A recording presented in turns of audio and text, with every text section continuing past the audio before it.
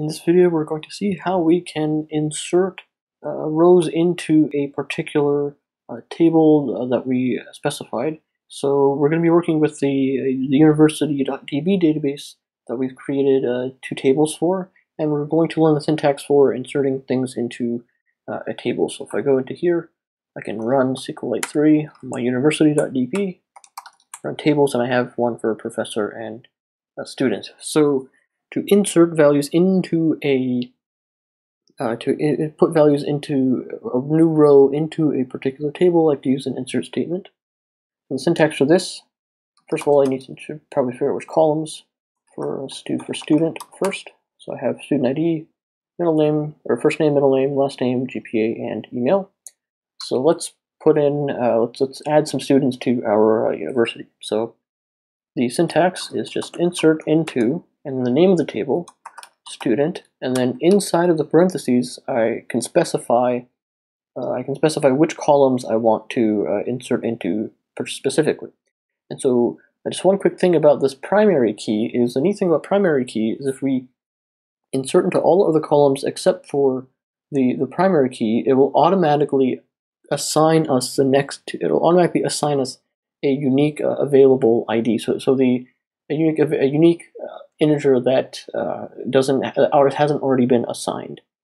So in practice, so a good thing to do would be to insert into first name, middle name, last name, GPA, and email, and SQLite will automatically give us a unique student ID. So every time we do an insert into this, if we insert into all the columns that are not the primary key, then SQLite can, because it's an integer primary key, SQLite can automatically give us a unique integer value for free. So that's something that we're going to do. So I'll say insert into student, first name. We won't put in the middle name. We'll just have it leave it as null. So insert in student, first name, last name, GPA, email. So that's all the columns that I want to insert into, and then I have to have values for each of those columns. So I can just say values, and then inside of these parentheses correspond to which of these I want to go into the columns. And so and they're in the order of which you specify the columns. So for first name, we'll put my name. Last name, we'll put my name here. For GPA, I've just enrolled. I have a 4.0 perfect GPA on a 4.0 scale, let's suppose. And then my university email will be something generic at university.edu. And I can end this with a semicolon. So I can do that. And now I have inserted a row into my student table, so I can check that. I can do a select.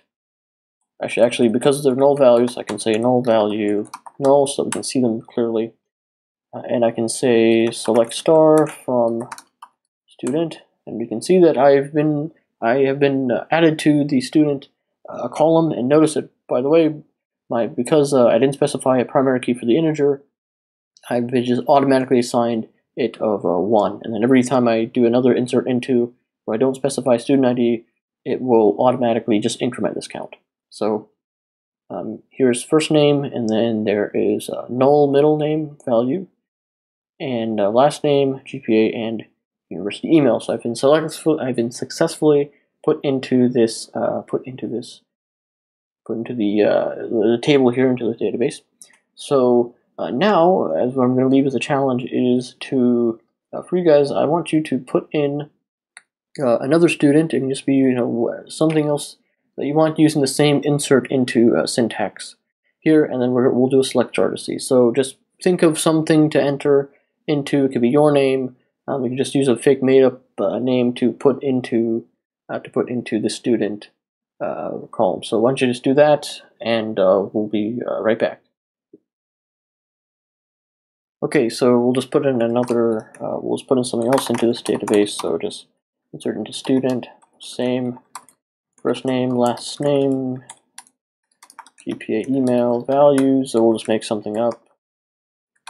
John Doe, same 4.0.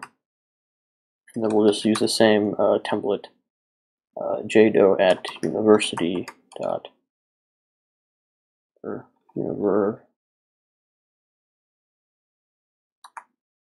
university.edu, and then that'll insert another. So again, I can run the same select star, and you see I have another student here. So now we can add. Let's just add some data into professor. So insert into professor, and actually first let me look at the schema for professor. So schema professor. So I have an employee ID, first name, last name, and email.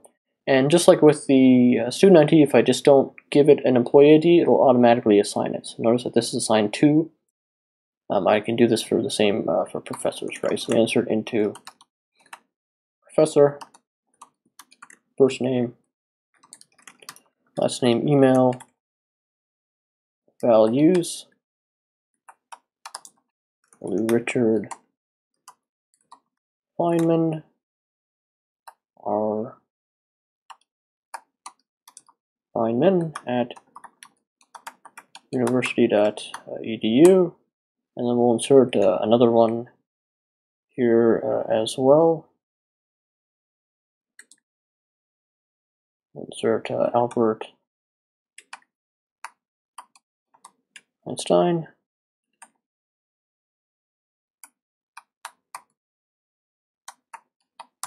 at university.edu. So now let's do a select star from professor and see that we have two entries in our professor table, and they've been assigned unique IDs. So that's how we can insert rows into a table. We just say insert into the name of the table, and then in parentheses the columns that we want to insert into, and then values, and then the corresponding values for the columns. And remember, if we don't put anything into the primary key, the integer primary key will be automatically assigned a unique value. So that's really nice. So that's how we can insert values into a SQLite table.